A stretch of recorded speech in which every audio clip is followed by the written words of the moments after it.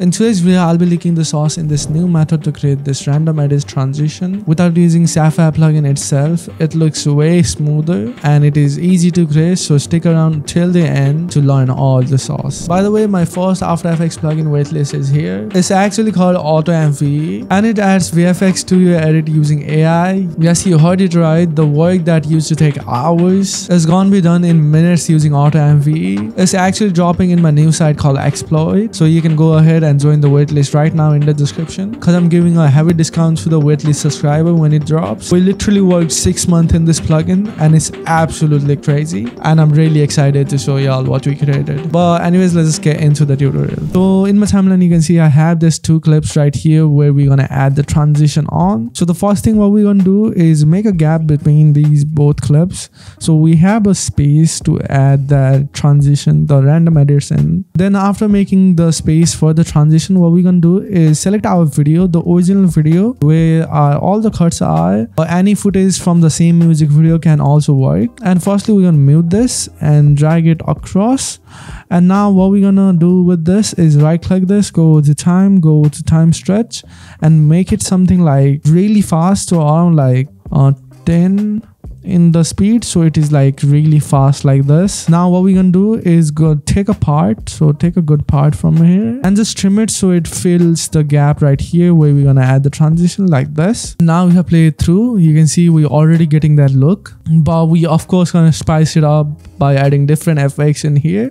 So firstly, before we do that, we firstly gonna pre-comp this real quick, and if you have, I really recommend adding something like a RSMB right here and lower down the blur amount. But if you don't have this plugin, you can use something like a CC Force motion blur right here. Gives the same look, so you can bring up the motion blur sample and pretty much gives the similar look in here. Or you can even use pixel motion blur. I think pixel motion blur is little better than the CC Force motion blur, but for me, I'm just gonna use RSMB because I have the plugin. And now after RSMB, it is a little smoother, which I love. And then after this, we're gonna add another effect called posterize time. This is not really necessary right here, but I found out it gives a really unique look, so I'm just gonna set the frame rate to 12. And now if we play that through, you can see we have this laggy motion right here, which absolutely looks crazy with the RSMB. Maybe we can bring up the motion blur amount more so it looks cool. Already looking super dope. Maybe we can even bump it up to something like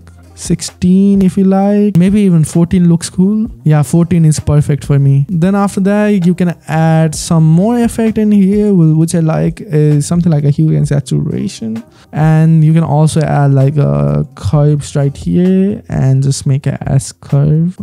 In RGB, just make a S curve. So we boost the shadows and the midtones as well, and the highlights as well. And now if you really play that looks insane. And you can even bring up the saturation a little bit if you like, something like that. Now we can keep on stacking more plugins and more effects into this to make it look cooler. One of those effects is something like a time warp RGB right here. It's by Sapphire though, but it looks completely insane if I add it. You can see it gives this crazy RGB look in there, which absolutely looks insane. You can lower down the amount if you like, but as you can see, that looks insane already. And it also makes it a little smoother, which I like, so something like that. And after this, you can also stack something like a optic compensation according to your looks, so maybe something like this if you like. So yeah, the effect is really versatile. As I said, it can be combined with anything. But by the way, this is the plugin right here which I was talking about in the intro. We actually worked like 6 months in this plugin and it is actually insane. So yeah, make sure to join the waitlist in the description. But now anyways, to finish up this effect, what I like to do is add some adjustment layer and use some effects from my essential effects. So if I open up my presets, go to essential effect, let me just close my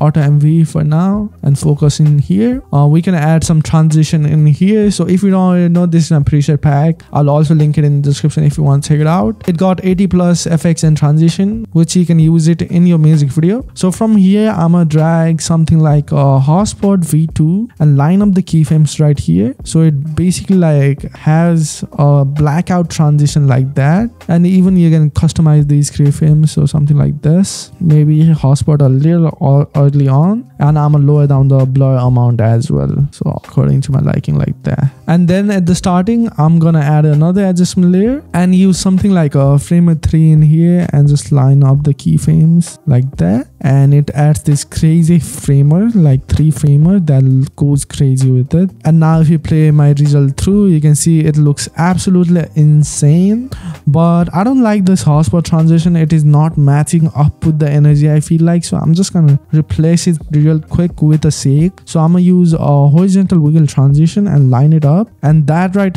there has a lot of energy, and I guess it helps to break that flow. So yeah, as I said, if you want to download Essential Effects, the link will be in the description. But yeah, with this you can stack more effect on top to make it go crazy, but that is good enough for me. So this is our final result. So that's it for you guys. If you like this video, please consider the like button and also subscribe to our channel for more videos like this, because I keep dropping sauce. And if you want to check an in-depth video on how to edit music videos start to finish, you can click the video in the screen. It's a 40-minute free masterclass, so don't miss out. But anyways, I'm gonna see you on the next one. Peace.